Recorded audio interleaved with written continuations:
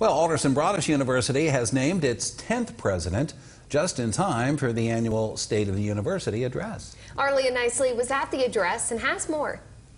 Alderson Broaddus University Board of Trustees and Governors announced Dr. Tim Berry as the 10th president a short time ago, and he is already addressing the community in his official capacity. Barbour County Chamber of Commerce members met for the university's annual State of the University address. I've had, as an interim president, 3 years to kind of get to know the institution, and for the institution and its constituents and constituencies to get to know me. It's been a wonderful combination. President Berry spoke about university enrollment, student volunteerism, and the economic impact the university has on the county. We are a $50 million impact on the Philippi and Barbour County economy. We're not distinct from the city of Philippi and Barbour County. We're a part of that.